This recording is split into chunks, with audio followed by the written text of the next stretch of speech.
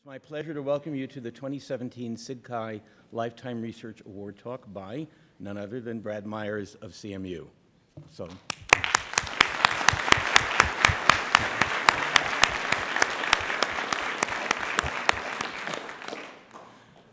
The SIGCHI Lifetime Research Award is presented to individuals for outstanding contributions to the study of HCI. This award recognizes the very best, most fundamental, and influential research contributions. It's awarded, as the name indicates, for a lifetime of innovation and leadership and carries an honorarium of $5,000. The criteria for the award are cumulative contributions to the field, influence on the work of others, and development of new research directions. One of the benefits of the award, and it's really a benefit for us, the CHI community, is that we get to hear the award winner discuss their research in a format that's unconstrained by the narrow scope of a single paper talk. So that brings us to today's speaker. Dr. Brad A. Myers is a professor in the Human-Computer Interaction Institute in the School of Computer Science at Carnegie Mellon. He's a member of the CHI Academy, a fellow of the IEEE and ACM, and winner of many Best Paper Awards and 3 Most Influential Paper Awards. He has authored or edited 475 publications, including a spectacular 85 at CHI. I believe that's counting the 2 papers that he has this year. And he's also one of the select few who has attended every CHI conference, and you can see documentation online of his extensive collection of CHI ribbons, which many of you have seen already. Brad's MIT master's thesis was one of the earliest data visualization systems. While working for PERQ Systems Corporation in the early 80s, Brad created Sapphire, one of the first commercial window managers with a number of features that later became widespread. For example, all of you are familiar with the idea that your icons for, let's say, copying a directory from one place to another have a %done indicator, and that's something that didn't make it into commercial systems until kind of late, and yet that was in Sapphire back when Brad created it. So his University of Toronto dissertation described Peridot, a programming by demonstration system to specify the look and behaviors of widgets without conventional programming. When I talk about programming by demonstration in my UI course, I cover Peridot because of its many neat features, including a really elegant way to deal with inferring loops. At Carnegie, he's created numerous toolkits, such as Garnet, with novel designs for objects, constraints, input and output handling, command objects, and interactive tools. And many of the innovations in the projects that he's going to be talking about have been adopted by later research in commercial systems. He's also an early innovator on innovative uses of handheld devices and systems such as Pebbles. And more recently, he's focused on using HCI techniques to improve programming for novice, expert, and end-user programmers. He's advised over 200 students, including 16 PhD students, many of whom are also professors or at top research labs, and many of whom I actually see in the audience. And from the titles of his many projects and his award talk title, I think you're going to see that Brad's research rocks. So it's now our pleasure to hear him speak.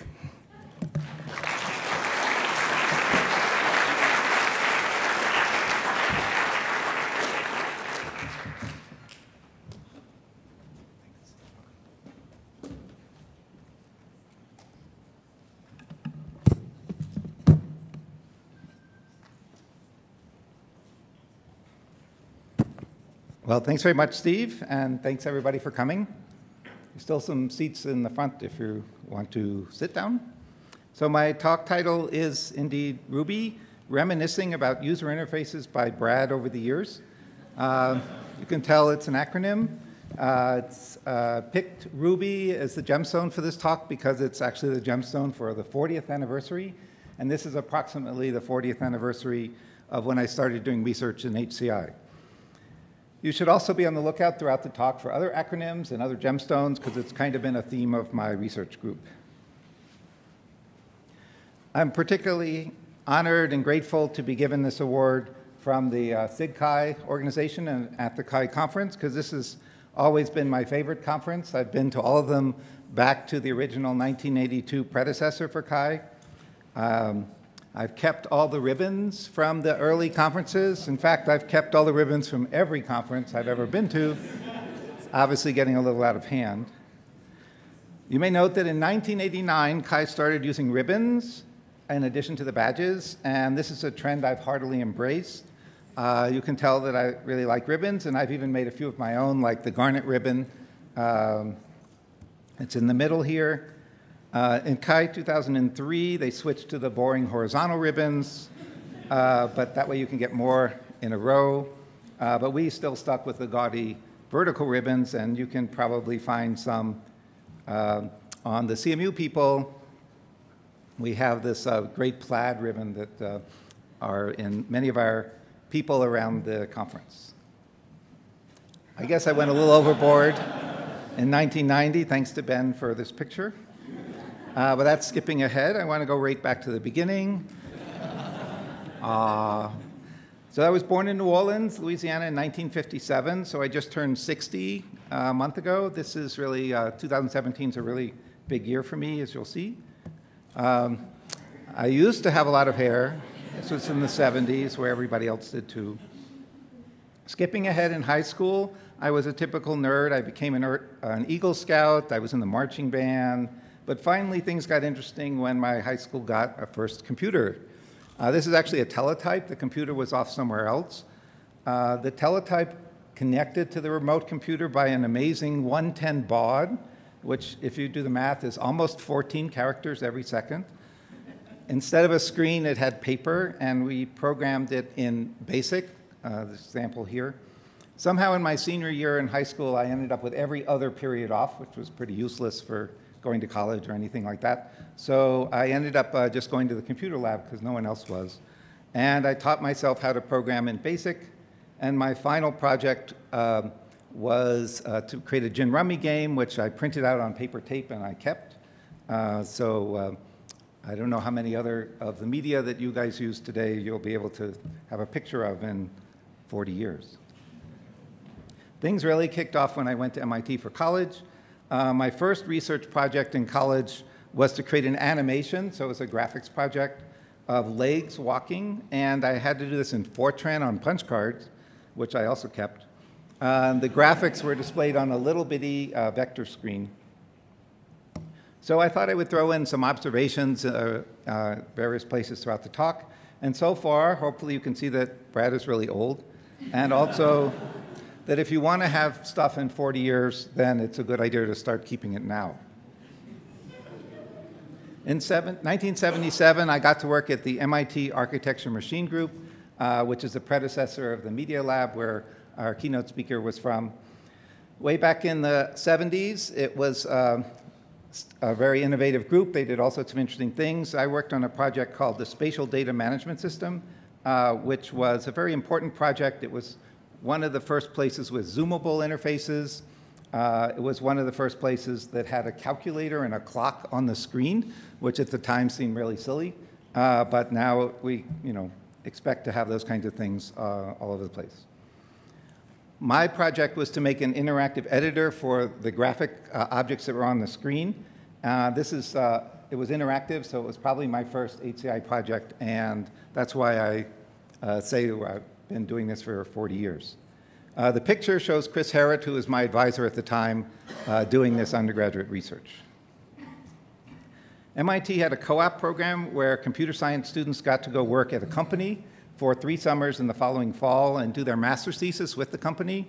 And I was really lucky to be in the first group that got to work at Xerox PARC, or Palo Alto Research Center, which obviously is a very important research lab for many of the important research that came out in the 80s and again in the 90s. PARC invented and refined many of the aspects of user interfaces that we now all take for granted, and also some of the hardware, things like window managers, laser printing, IDEs, integrated development environments, icons, copy and paste, the Ethernet, ubiquitous computing, and many other important innovations. I was fortunate to be able to be there while other people were doing all these important things. My first summer, I got to work in the Smalltalk group, which was all the original people. This is Alan Kay at the upper right. I also worked with Dan Ingalls and Adele Goldberg and Ted Kaler, Bruce Horn. A story about Bruce is that he was actually a high school student at the time, And he went on to be one of the original designers in the Macintosh team, and his name is on the inside of the original Mac. In all those movies about the early Mac, there's some random actor playing him, though they never give his name. And he actually came to CMU later and got a PhD. The project that I had wasn't quite as interesting. It was basically to create a network stack in Smalltalk, so it was really fun to learn Smalltalk. At the time, Smalltalk was so slow that when I implemented the network stack, you could actually see the packet going through the system. Not very practical, but I really learned a lot. Here's a picture of me in front of the Alto computer, which Xerox had created to be the personal computer of the future, but no one knew anything about personal computing, so I sent this picture to my dad so he'd know what I was talking about. So here's the computer, and there's a mouse. Here's me. I had to label that so my dad would know what I looked like. The computer's over here. In the following summer in '78, I didn't do anything interesting, but the year after that, I got to do my master's thesis, which was really a lot of fun, and I was advised by a lot of important people, Dan Swinehart and Dave Reed, but I also had help from other important people at Xerox at the time, John Warnock, who later went on to found Adobe, Butler Lamson, Warren Titleman, many other notable people. I implemented my thesis in the Mesa programming language, which had a bunch of really interesting features.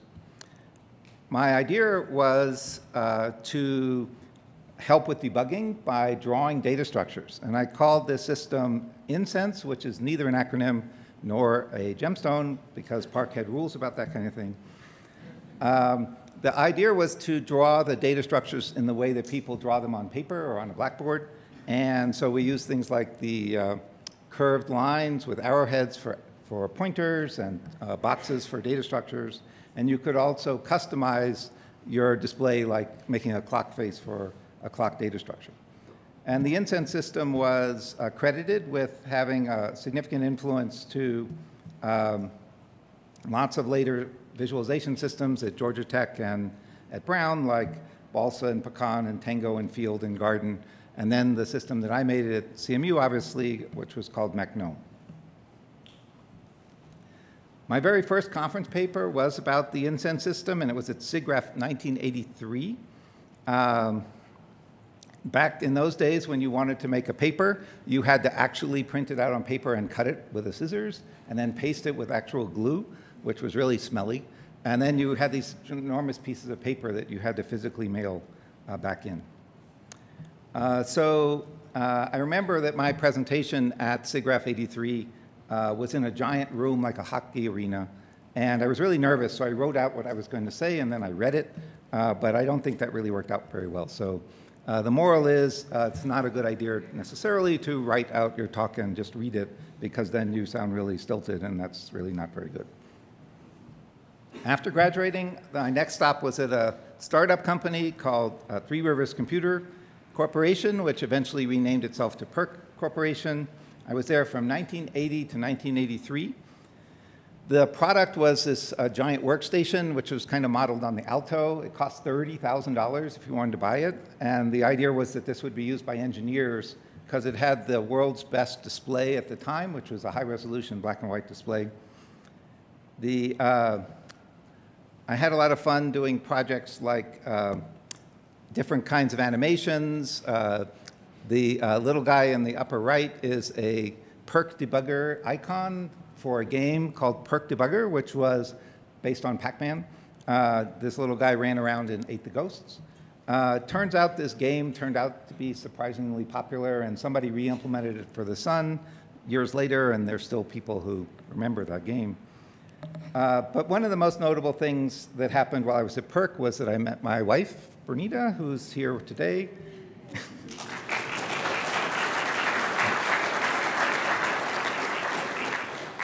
Getting married was definitely the best decision I make. I highly recommend it. This summer, we're celebrating our 35th wedding anniversary, and this is a picture from last year.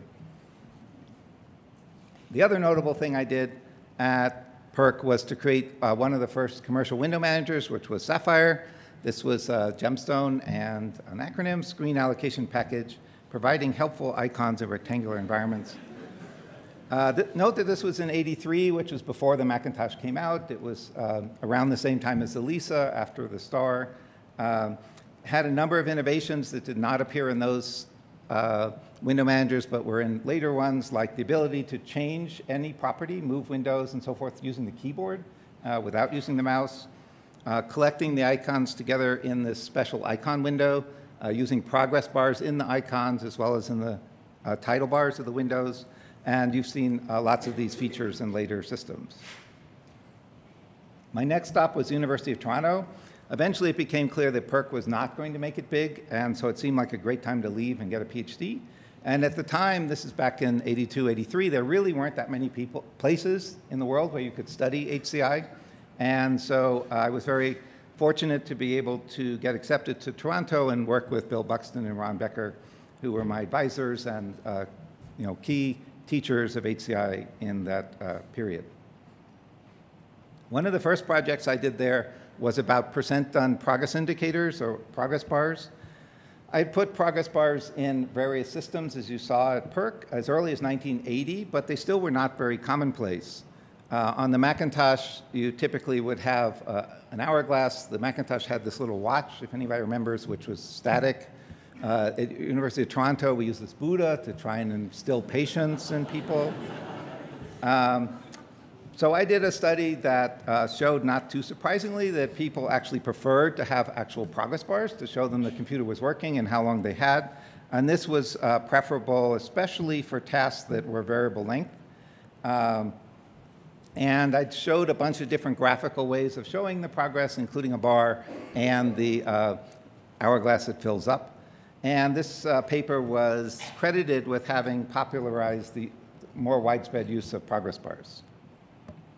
Another fun project I did was that Bill Buxton had long been talking about using two hands. He still talks about that today. And so I proposed that we do a study experiment to show this. And so I built this, the software for the system. We used a special box here on the left that was a way of doing continuous input with your left hand, and we had the mouse device, which was a puck on a tablet in your right hand. So we designed two different tasks. In the first one, you had to change the size of this box with your left hand and move it with your right hand to match the target. And in the second task, you had to scroll, which you could do with the left hand, and move back and forth, which you could do with the right hand. So the goal was to understand to what extent people would do this in parallel. And not too surprisingly, a lot of people did. 41% of the people actually naturally did things in parallel, even though we didn't tell them they could, or we didn't mention using two hands at the same time at all. 41% of the people did, and the people who did tend to be the fastest. So fastest to the left, and parallel is up. And so there's a very nice correlation that we found. Another paper I wrote during this time was in reaction to what I thought was unclear uses of a bunch of terms. So I wrote this taxonomy that was accepted into CHI in 1986. Programming by example was being, I thought, misused. The idea is, programming by example is that when the system is actually trying to infer something, some AI based on the examples, as opposed to programming with examples where there wasn't an AI. And similarly, visual programming and program visualizations, now we kind of understand what those are, but at the time they were often used the same way. And I tried to emphasize that visual programming is when you write a program using graphics, and program visualization is where you try and understand a program using graphics, which are not necessarily the same thing at all. And the observation from this is a good taxonomy or a survey can really be useful and a contribution in its own right. So to the extent that you're trying to do the background for your PhD thesis, it's often useful to take advantage of that material. Of course, the main project I did at Toronto was my PhD dissertation on Peridot, which is an acronym for Programming by Example for Real-Time Interface Design Obviating Typing, and was the first system that showed what we now call widgets could be created entirely by demonstration.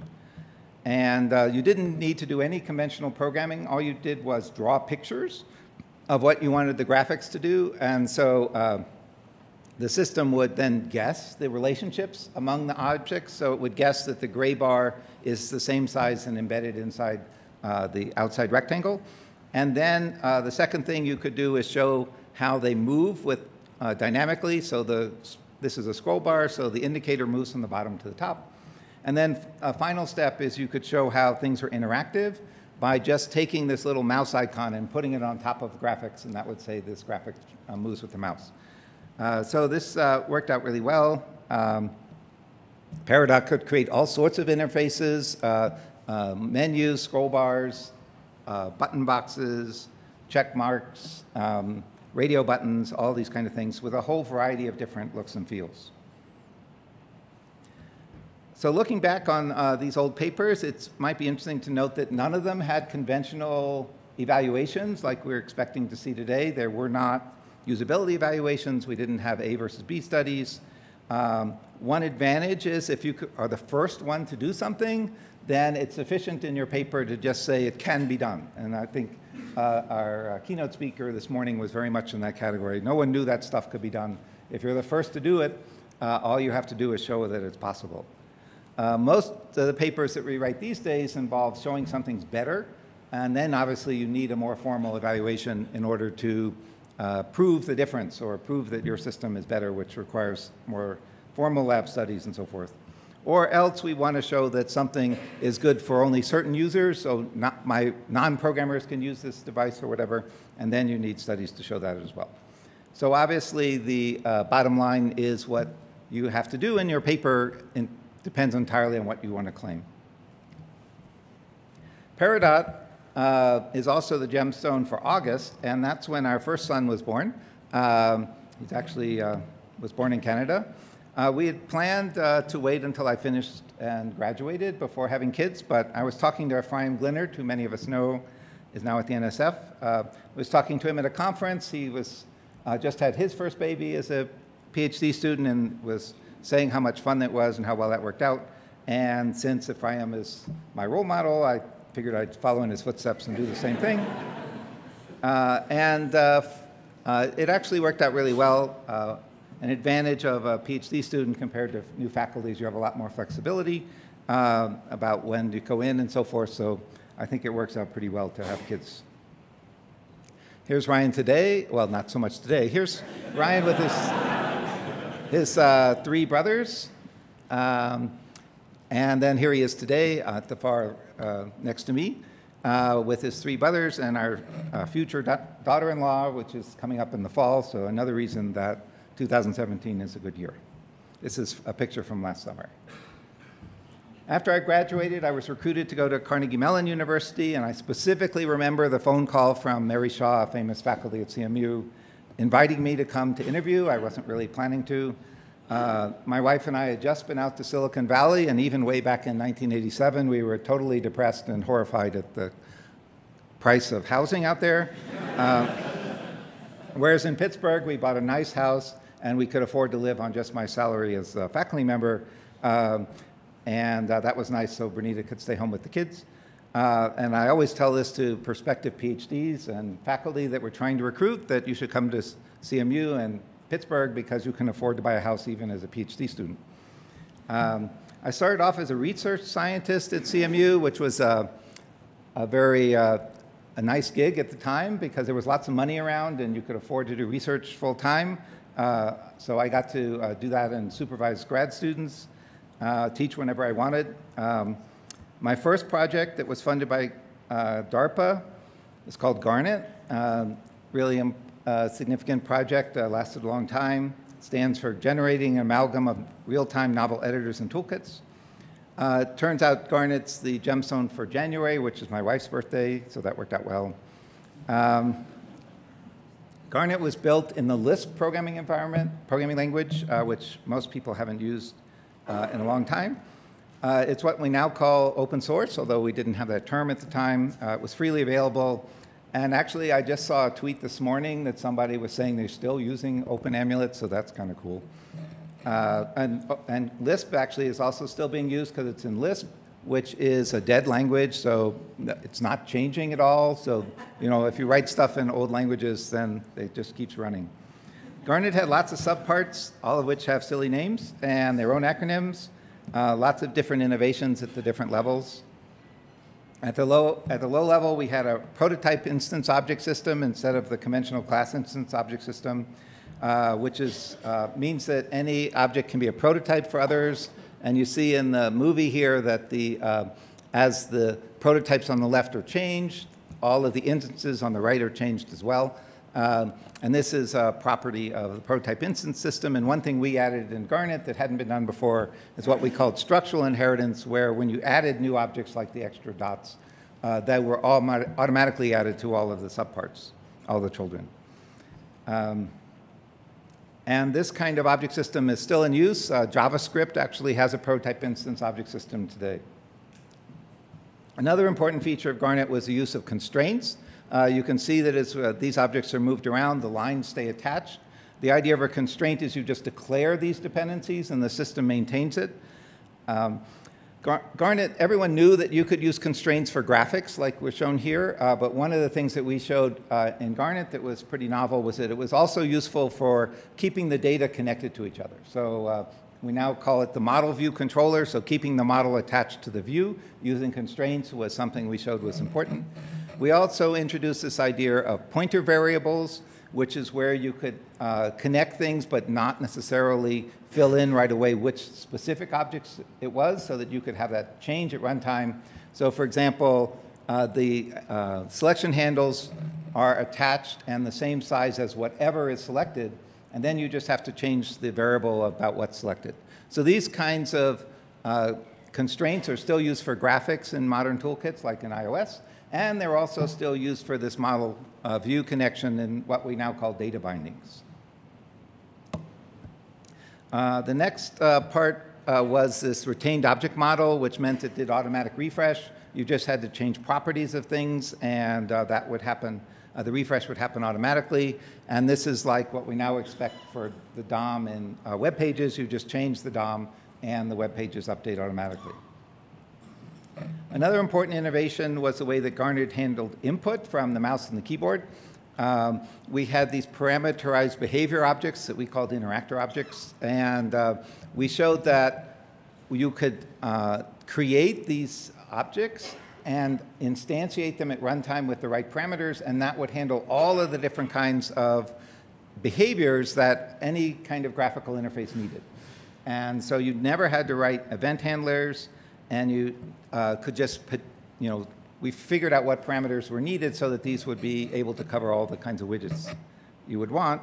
And these concepts have been adapted for many modern toolkits and systems, like Adobe Flash Catalyst was based on this directly. Garnet had lots of higher level tools. Many of them were interesting. Lapidary and Gilt let users create interfaces just by drawing them. Agate was a gesture recognition tool. Jade allowed you to create dialog boxes from an abstract model. And Marquise let you demonstrate behaviors by example. But probably the Garnet tool with the most unusual acronym is C32, which I won't read. C32 is a spreadsheet interface for defining and debugging Garnet's constraints. A story about C32 is it started off as C29 when I submitted it to WIST, and it got rejected. So I fixed a couple things, added 3 more Cs, and it flew through the Ki-91 referee process.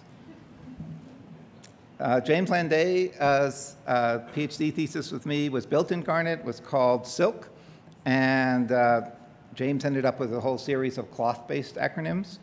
The cool thing about Silk is that you could draw examples. You could just sketch examples of the interfaces, and then they would behave so that you could just go into run mode and see them actually operating. You could then press a button in the interface, and it would transform the widgets into a final-looking user interface, which you could then write the regular code in order to finish out the application. It also introduced this idea of storyboards, where you could draw the different screens you're interested.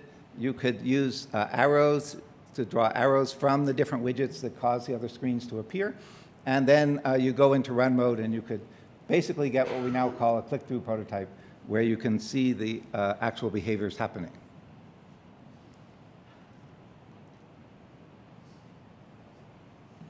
While I've stayed at CMU for 30 years, James has been at Berkeley, Netraker, the University of Washington, Intel, Tsinghua University, Cornell, and now he's at Stanford, where he says he'll stay for a couple years. This shows the three of us at a Chi Award banquet with 3 generations being members of the Chi Academy. Ron Becker, Bill Buxton, me, and James Landay, all members of the Chi Academy. I was still interested in this idea of programming by example, and so we built a bunch of systems using programming by example that weren't for interface building. We did a system for text editing, a system for creating games. We also did file operations and web pages. One cool PVD system was called Gold, graphs and output laid out by demonstration. And you can see in the video, the idea of Gold is you just drew pictures with a drawing editor of what you wanted your graphics to look like. And it would then generalize those based on the data in the spreadsheet. And you didn't have to pick what kind of chart you wanted from a menu. You could just draw examples. This worked for stacked bar charts, for paired bar charts, all sorts of different variations. You could even do pie charts. If you change the color of things, it would notice that and use the colors as one of the encodings. It could do scatter plots. You could annotate things as the important values, and had lots of cool features that would be really difficult to implement even today in something like Excel.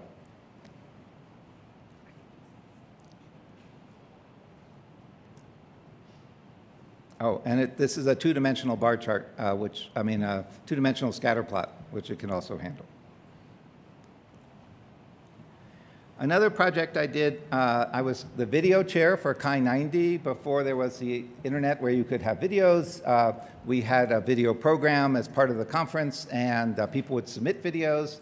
And I decided as a special project to do a video about the history of widgets. I was really interested in how they had evolved over the years. And if you go back and look at all the publications on things like Smalltalk, it never mentions how the scroll bars work, because they didn't think that was important. But the scroll bars in Smalltalk actually work very different than what we're used to today. And so this video shows like every different way a Smalltalk, every different way any scroll bar worked, all the way up until 90, menus, commands, all sorts of different ways. It's about 2.5 hours long. It's now on YouTube and Vimeo, and it's a pretty useful resource if you're interested. And I'm very sad that nobody's done from 90 up till today, because many things have changed. I got interested in these kinds of history papers and did a couple of other history papers over the years that you can look up if you're interested. My next big project at CMU was called Amulet, which was very similar to Garnet, except that we switched to C++, and the acronym starts off differently. DARPA, who was funding us, had correctly predicted that Lisp was kind of dead and not important anymore, and recommended that we switch to a more viable language like C++. Amulet had pretty much the same components as Garnet, with a few interesting new parts. One of the key ones was an innovative use of command objects. So this is a way of executing commands or operations, and everyone knew that undo was important, but what we showed in the Topaz system is that it's really useful also to have what we called selective undo. So instead of just going backwards, you could just specifically select specific operations in the past and say undo only these and keep the rest of them the way they are. And we also showed that once you could do that, you could generalize them into scripts or macros, and then you could create all sorts of interesting transformations on your graphics. My next big project was called Pebbles. So a story about this is we started off calling it Palm Pilots for the entry and so forth. And then I got a nice grant from Microsoft. And so we had to generalize it to be Palm Pilots, which is what these devices were called before they were smartphones.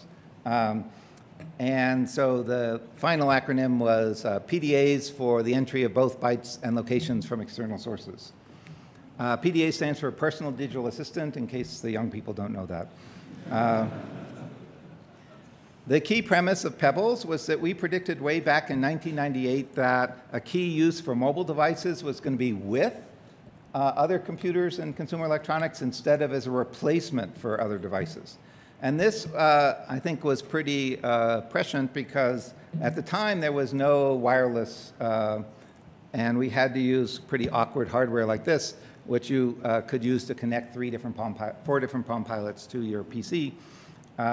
Eventually, of course, we did start using wireless. We were one of the first users of what we now call Wi-Fi with the WaveLAN cards, and then eventually Wi-Fi and Bluetooth. So the idea we had was to explore how you would use mobile devices with your PCs and consumer electronics in classrooms, in offices, in meeting rooms, and in homes.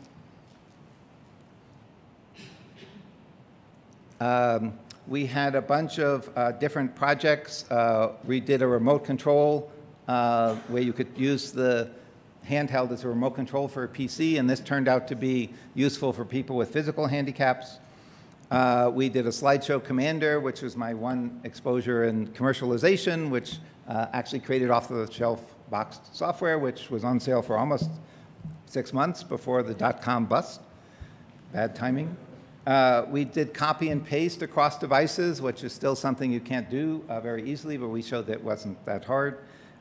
We went back to the two-handed operation that I'd shown you before, but this time we could just use the Palm Pilot in your left hand.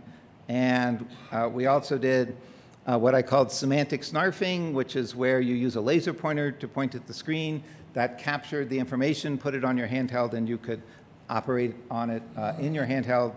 Remember, this is 1998, which is long before this kind of thing now is pretty ubiquitous. And we also created software in the Amulet toolkit to support multiple streams of input with multiple cursors on the screen at the same time. Everybody could have their own cursor. Still something you don't get today. We showed that it wasn't that hard. One of the interesting application areas in Pebbles was for the military with the Command Post of the Future project. The interesting story about this is the director of the program from DARPA expected it to be about commanders talking and gesturing and using laser pointers in the command post, but it turned out that the key problem was situation awareness. And what we showed was that by putting the same thing that the commander was seeing on a handheld that the people in the field could have, let the people in the field annotate and show what was going on, that this communication was really a lot more important than anything else we could do technologically. And this actually turned out to be really successful and was commercialized and apparently had a big role in the first Iraq War. The Personal Universal Controller was this cool project by Jeff Nichols, his PhD in 2006. The idea was to automatically create the remote control user interfaces based on specifications of the capabilities of the consumer electronic devices, as well as the specification of the device that you're putting it on. So the idea was to use rules from graphic design and user interface design to try and produce a high-quality interface. And we actually took some real devices. These are two different printers, one from Hewlett-Packard and one from Canon. And we showed that the PUC interface was actually twice as fast with 1/3 the errors compared to the manually created consumer electronics interface. So this was probably the first time that we automatically generated an interface and showed that it could be actually better than a manually created one. And then we had another improvement, which is we call personally consistent, which is a real advantage of automatically generating these things, is that if you're familiar with one system, like one copier, and you go to another one, you might have trouble using it, or probably nobody used the alarm clock in their hotel room because you're worried you'll screw it up. So the idea of personally consistent interfaces is that any copy you go to will have a consistent interface with what you're used to, because it could map the controls into whichever way you saw first. And we showed that this, in fact, increased the speed and accuracy by another factor of 2. Another cool project that was part of Pebbles was the EdgeWrite text entry method that Jake Wolbrock developed for his PhD thesis. With EdgeWrite, you make the letters by moving along the edges and across the diagonal of a square. And Jake showed that you could do this with a stylus on a PDA, but also with your finger on a touchpad or with a joystick, with a trackball, or even with the joystick that's the controller for a wheelchair. And the goal was to help physically handicapped people do text entry better, especially on mobile devices. A current project on mobile devices is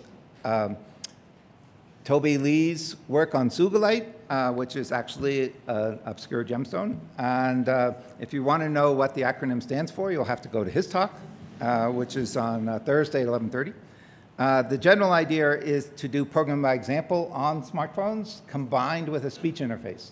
So you can say to your phone, buy me a cappuccino, and the phone will say, I don't know how to do that, and then you can demonstrate how to do it. And so you can come and see the details on Thursday. Switching now to a different project, I started the Natural Programming Project around 1995. And the goal of this is to make programming easier by making it more natural. And by natural, I don't mean natural language like English, but rather closer to the way people are thinking about their programming tasks. And we did a bunch of studies to understand how people are thinking about different kinds of tasks, how programmers are working. And we targeted a variety of kinds of programmers, novice programmers, expert programmers, and a new category that we called end-user programmers. Europeans call them end-user developers. I'm not sure why.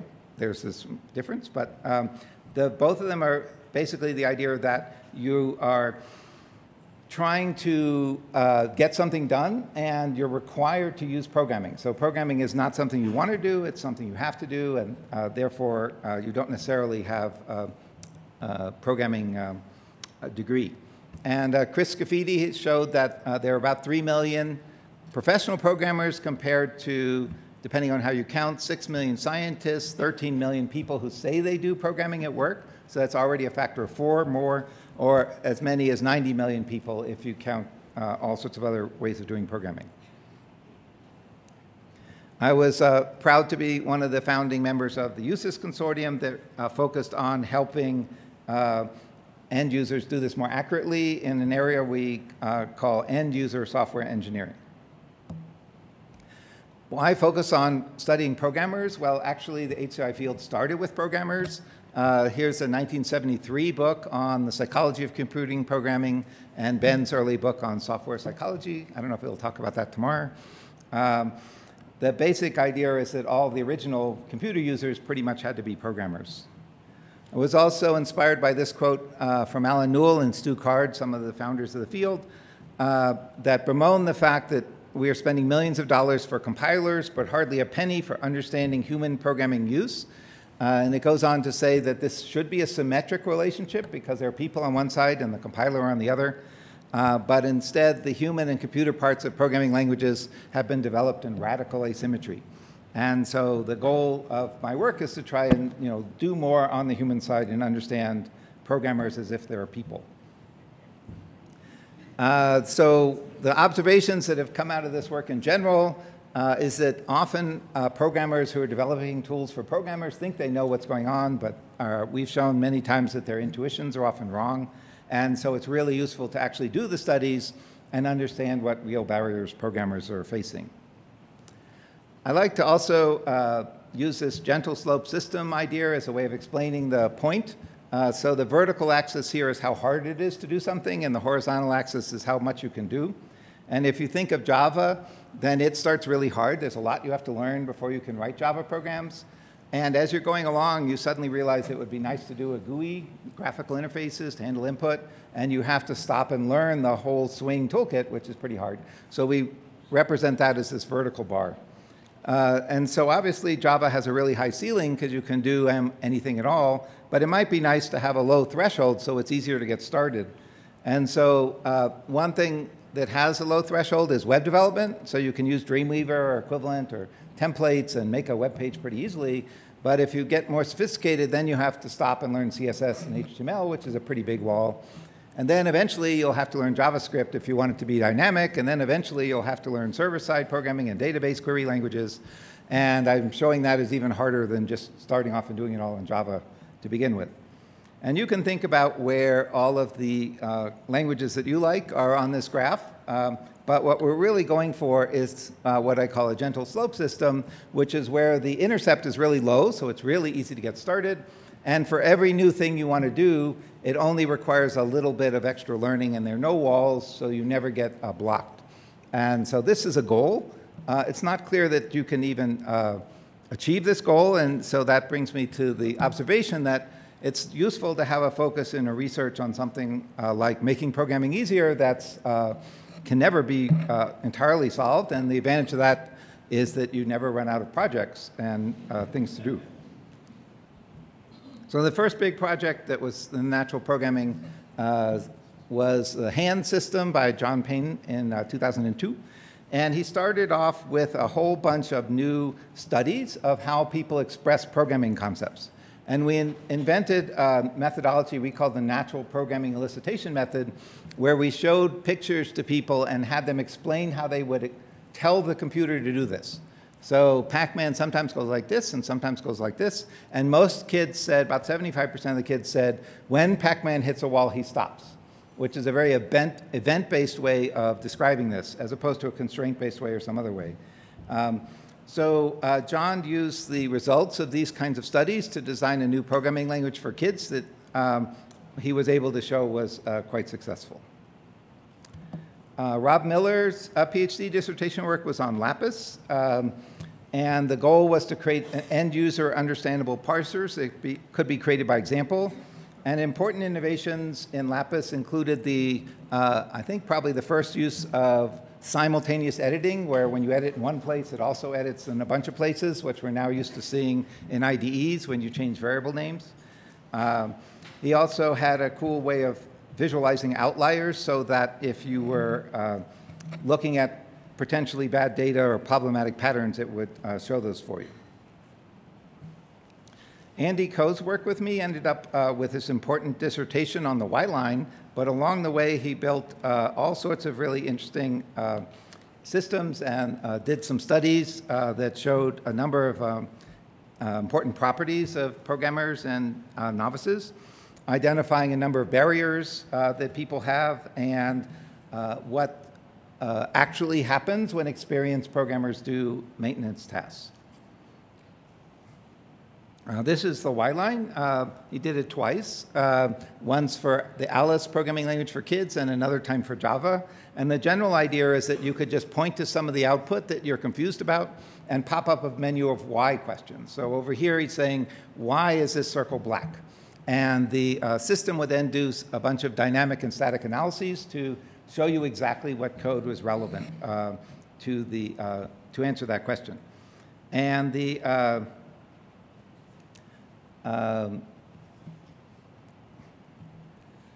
cool thing was that we were able to take this idea and not just apply it to programming, but also to complex applications like Microsoft Word or any other complicated application, and ask that why that was doing something confusing. And you know, so you might want to point to the something that happens in Word and say, you know, why is this space here? Or why did you change these letters?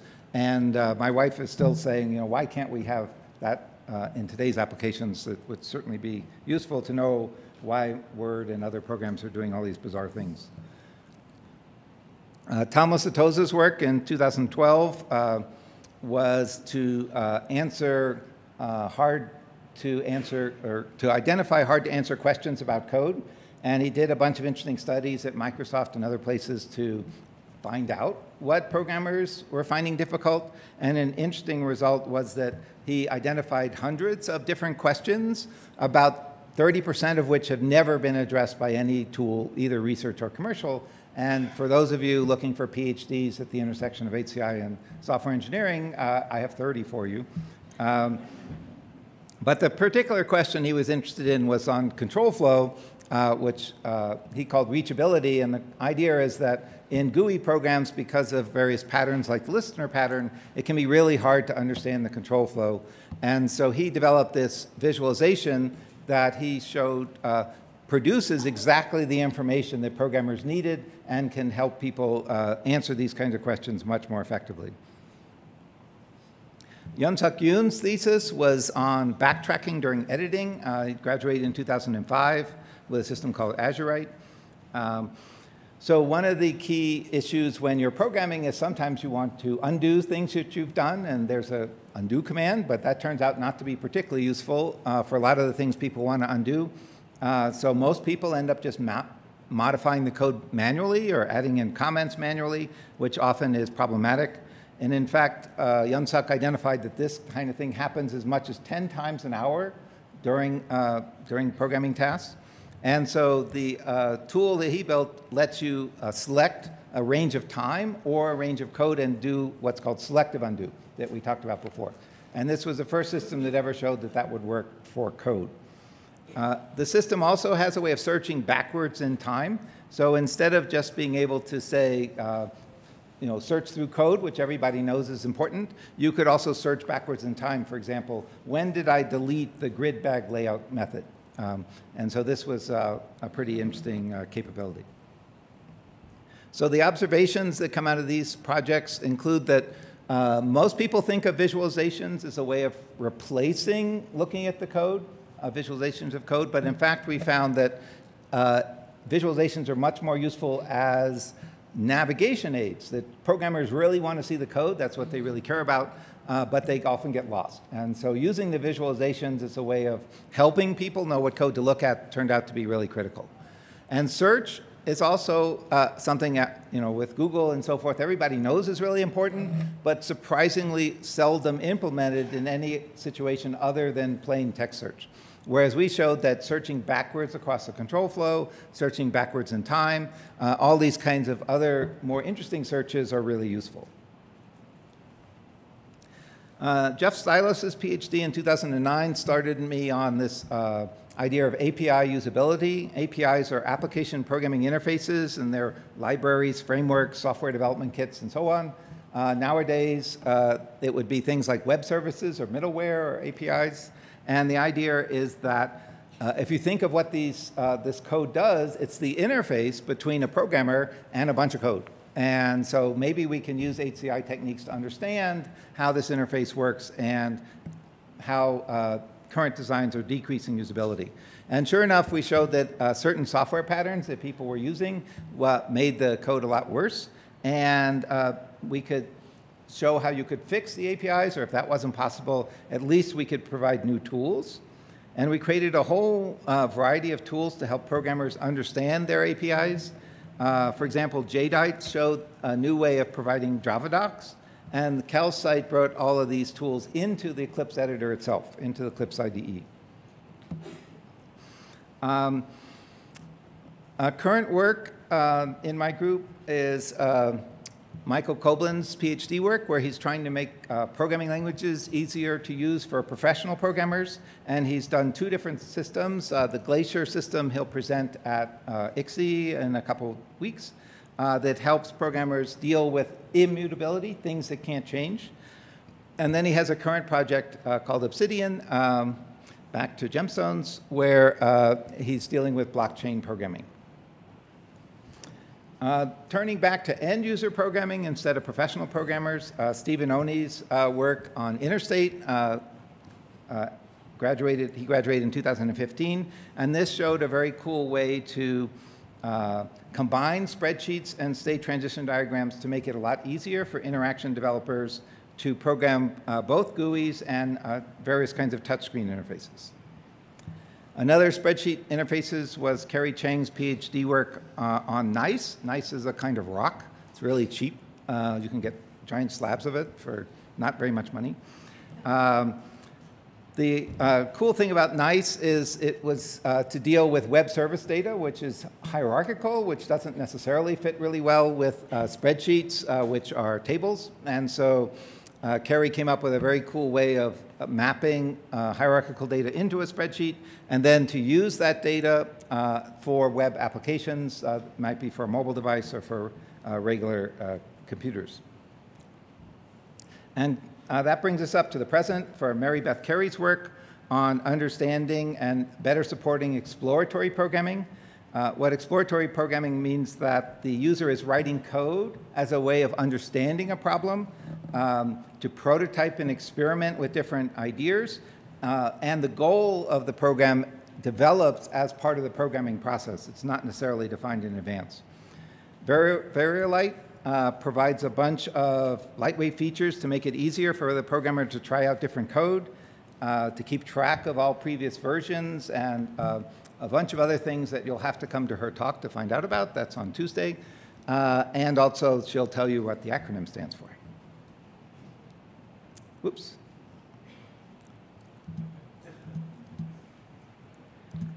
Where was I? Sorry. Yep. So the observations, in somewhat more general, based on this 40 years of work, and there are lots of other projects I didn't have time to cover that I invite you to go look at as well. Number one, always make a video. Everyone's tempted to just do a live demo, which works fine for a month or two, but in 40 years, your live demo will probably not work. Whereas it's always fun, and I was just very sad for some of the systems that we didn't have videos for them. It's also really nice and kind of fun to have a group culture with things like the ribbons or the acronyms or gemstones. Even if some of the students don't want to adhere to it, that's fine. And then I've always found that it's always a lot of work and expense to go to conferences, but if you just get one good idea, it makes the whole thing worthwhile.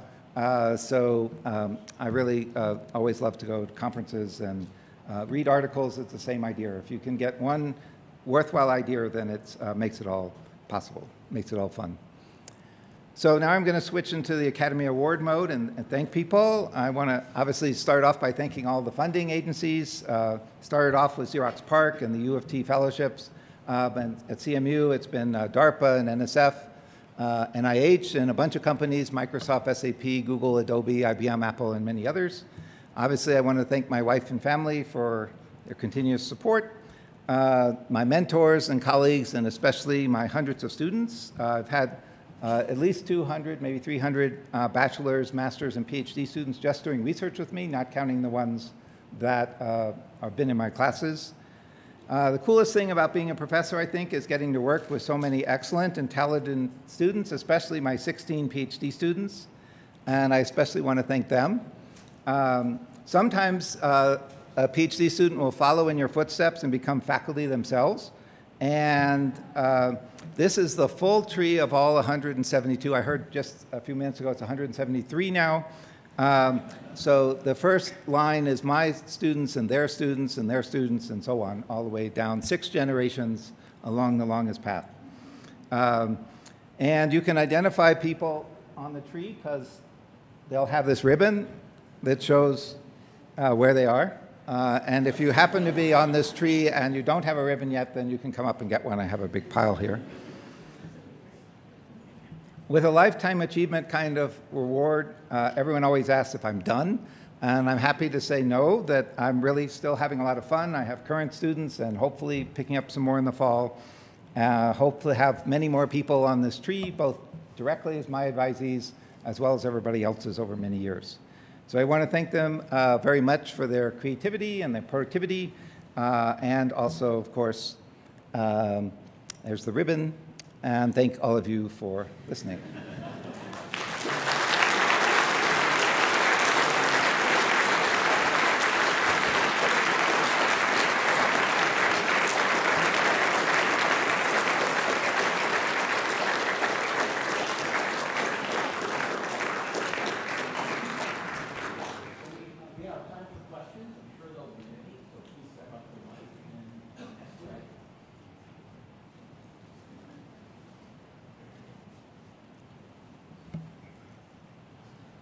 So Bob Kraut from Carnegie Mellon, next door neighbor, actually. So you've done a huge number of really innovative kind of user interface and software engineering projects over the years. There's parallels in what's happening in commercial systems. What's the link? Or how, as somebody who's interested in the history of HCI, how do you demonstrate the link? And then what is the link? Yeah, so the question is, if you couldn't hear it, you know, if I do something in 1980 and then a commercial product comes out doing the same thing 30 years later, can you identify any link? And the answer is almost never. But occasionally it's happened. So I was actually hired as a consultant to Adobe when they were coming out with one of these products, and they specifically said they wanted to reproduce some of these ideas in a toolkit.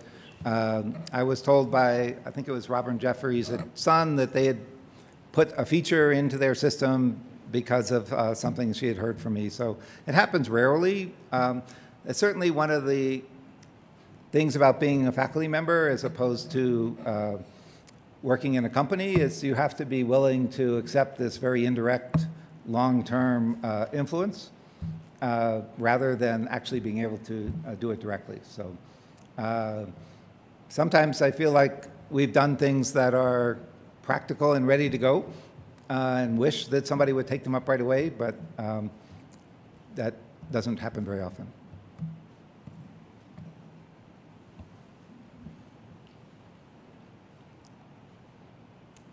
Congratulations, Brad. Thanks. I've got a question which is kind of semi-serious, but I want to ask it because I see that you're obviously got your Lifetime Achievement Award. Bob Kraut is here. He has one too. Ben Schneiderman is here. He has one too. What do you think makes the three of you similar? And what do you think makes the three of you different? I mean, there are lots of young people here who may want to get a Lifetime Achievement Award. So that's my question. Well, we all have gray hair. And certainly, I'm very gratified to be in their company and to be associated with the kind of contributions that we've all made. I think a lot of it comes down to having lots of good ideas and great students to carry them out recently. Plenty of time to carry them out when I was younger than I could do them myself. The other thing, it's important to have ambition and drive and, want to keep going. It's kind of a characteristic of CMU is that we have a very, I guess, aggressive or active culture of working hard and trying to produce a lot of things, and I try to instill that in my students. So we're always trying to produce new ideas and keep going, as opposed to some of my colleagues, nobody in the room, who decided they could just relax after they got tenure. It's certainly not our culture at all. Hi, I'm Elena Glassman. I had the pleasure of being advised by one of your advisees. And I actually did not realize until you gave this talk how deep and how long you've been doing programming with examples, by demonstration. And I'm curious, as someone, what do you find most exciting? You're still doing systems like that now, right? What do you think are the most exciting challenges in that particular paradigm going forward? Yeah, that's a great question. So programming by example is one of the many approaches that we've been experimenting with for many years to try and make programming easier. And we definitely have had some global observations that I probably could have put in the talk. One is that the kind of general idea is that end users or non-programmers are good at coming up with examples, because if you ask somebody on the street, to tell you how something works, they'll give you an example. We've seen over and over again that people are really not very good at giving examples. That they can give you one example, but if you want to try and cover a space like a program has to, all of their examples will be in exactly the same spot. And whereas a programmer will know how to give examples that fill the space. So that's one thing. You can't assume that people are going to give you good examples. Another current work that Toby's doing that we're excited about for the future is we're collaborating with some AI faculty. It seems like if you let people speak in natural language, they do a better job of explaining the generalizations. So the hard part of programming by example is that you often don't want it to work only for the concrete, exactly the same one that you demonstrated, but it's to work for everything in a space. How do you generalize the examples to everywhere? And it seems like people are pretty good at explaining that in English. And so we're collaborating with some AI faculty to see if we can get the machine learning to take advantage of that.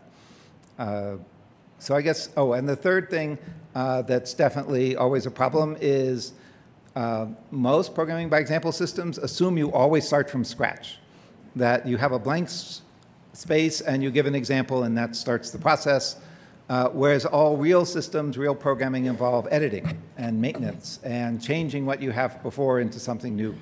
And most programming by example systems have no static representation of what the code is or what the system does. And that makes it really hard to go back and say, this part is wrong now, and I want to do something new from there. So that's another really important aspect, to have some kind of static representation to enable better editing and maintenance. Also debugging. James Landay from Stanford, currently. Congratulations. It was really great to see all this stuff. Related to this question, from the early days of seeing your work in programming by demonstration, by example, the related work was always hard to say, how do you visualize the underlying representation? And if you can't edit it and do something with it, it's hard to do anything. Right now, the big thing going on in computing is machine learning using really big data, and we're running into this problem again. And I'm wondering, from all of these 100 systems or so you've done, there's probably 30 in programming by example and demonstration, visualization of code, Y-line, all these things. Are there any ideas that you can think of that we should take from that area to help with understanding the systems that are inferred from big data? Yeah, I haven't personally done work in that area. I know Andy Coe has worked on that a little bit, so I can give a call out to one of my former students. I don't think I really have any good thoughts on that. Obviously, a really hard problem. You want to have some kind of understandable representation so people are confident about the models that have been inferred. You want to have some way for even professional programmers to debug those systems, to know what to do in order to improve them when they're not doing the right thing. And I think this really needs to be a key focus, which I don't see happening with most of the AI and machine learning people that I collaborate with, that it definitely is an area that warrants a lot more research in how to have either visualizations or static representations of the learned methods in order to support debugging and testing and changes. But I don't think I personally have any good insights. Ehsan Haq, University of Rochester. So we cannot imagine computing without progress bar today. So when you're a grad student running that experiment, introducing the idea of progress bar, did you have a hunch that one day it's going to go viral? In other words, how do you know you're onto something? Well, I didn't invent progress bars. They actually existed way back with the original computers. Like the teletype machines, the ball would pop up and make a little noise every now and then when the program was running. And there always had been progress bars for like FTP programs that had a very clear beginning and end. The problem was that they were very rarely used. It was just for file transfers or things that basically would lock up the computer and have a very clear way of computing how far along you were and so forth. And so what I had the insight was that people wanted these everywhere. They didn't just want them for these particular tasks. And that almost every time there was a Buddha or a watch that wasn't doing anything, at least you should be able to show the person whether the computer was crashed, which happened a lot in those days, versus actually still making progress. And it was often, and one of the things I showed in this paper was that it was often useful to have an estimate and show people how well they were doing, even if you couldn't be 100% accurate. And so that was kind of the key contribution, that we should be using this in a more widespread way rather than like inventing it. But more to your point, kind of similar to what Bob was asking, you never really know what work you do is going to catch on. Basically, we all write papers in hopes that people will take our cool ideas and do good stuff with them. But I don't really have any insight in how to make that happen versus other things that we've done that, like, I thought the gold idea on the making bar charts, by example, was really cool, but nobody was interested. So it's hard to tell.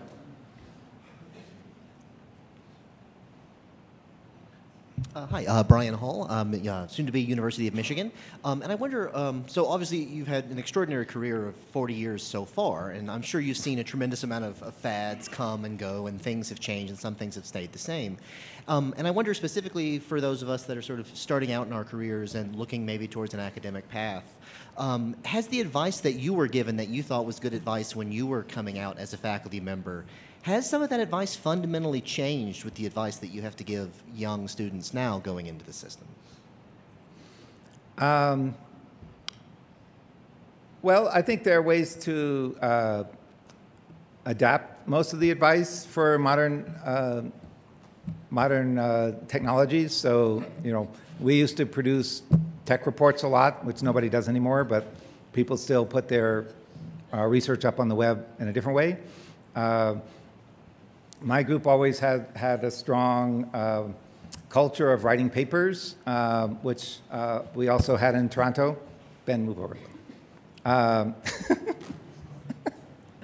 And so there were plenty of things I learned at Toronto, having good science behind your and psychology to motivate the kind of research topics that we were doing. We definitely have applied in lots of different situations. So I'm trying to think of something that's obsolete besides the computers that we used and the languages. In terms of ideas and advice, I think it's surprisingly robust.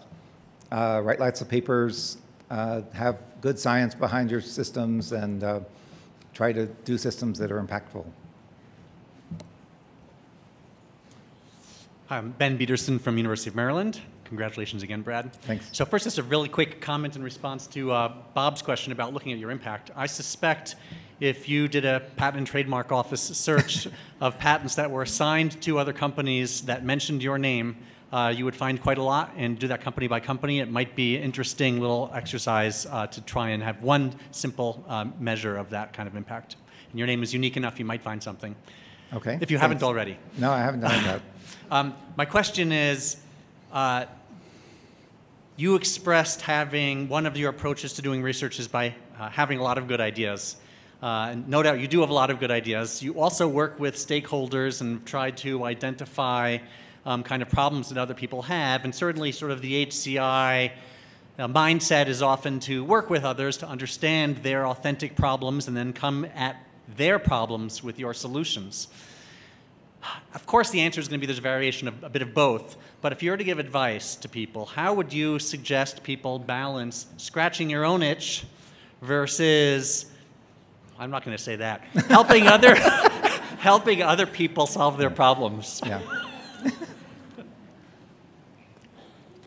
Well, usually when we have an idea of something that we want to look into, nowadays it's usually really useful to quantify how big a problem this is for other people. So often it's really useful to do the studies anyway. How often do, so for example, with Mary Beth's work on exploratory programming, we've been working on that for years. I've always thought that was a great way to do programming.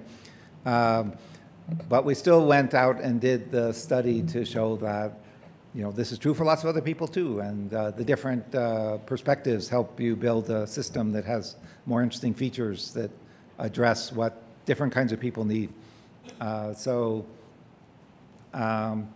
Occasionally we've built systems just based on our own intuitions, and sometimes it's worked out really well, and sometimes I had one system I didn't show you called Appetite that was just a complete flop. We thought it'd be cool to be able to look at documentation associatively. So all modern documentation kind of is a top-down. So we were trying to provide a sideways way into documentation where you could say, what other methods are associated with this method? Or what other classes do people usually use at the same time of this class? So we thought that would be really cool. And sure enough, we built it, and made it work really well, and nobody could think of anything to do with it. So we had no outside research to help understand why that might be applied, and sure enough, it didn't work out in practice. So I still think it's really useful to have either other people's documented research. Sometimes you can just find this in papers, or other people's complaining about something, to know that this is an important and usefully hard problem. Jason Weezy from the University of Utah. Congratulations, it was fantastic to see all of the history. So my question is about your advising. So obviously, the success of all of your advisees can be attributed in some part to you because you have helped molded so many of us. Thanks. And so what I want to know is if you have any insights to share about advising after you have successfully advised so many students in HCI, if you have any tips to share with those of us who are starting out. Sure. Always happy to talk about that. Number one is to be at a great school where all the students are superior. Certainly, I found one of my strengths is not necessarily interviewing, so I'm really grateful to be at a place where somebody else's committee picks the students that are going to work with me. Obviously having great students is the first criteria. But we definitely have a culture in my group that seems to foster successful students. Number one is I focus a lot on writing. So I try and get my students to write papers at least twice a year. And frankly, some of my advisees were not very good writers to start with. That's sometimes a real struggle, but it's always really important. I think whether you go to industry or academia, that being able to coherently take your ideas, and it's not just the mechanics of writing on paper, but having an understanding of how to have a coherent idea and the elevators, how to write the abstract so that it's really clear what your idea is, how to have a crisp description of what's going on.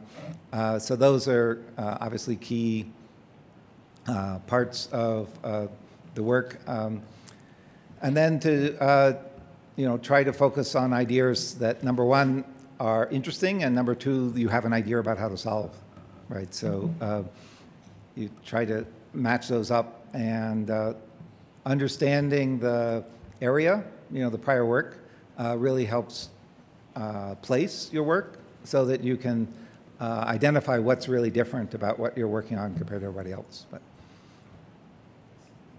Okay, so we've reached the end of the session. I'm told we really have to stop on time, and that's around 15 seconds from now. Okay. So we want a big hand.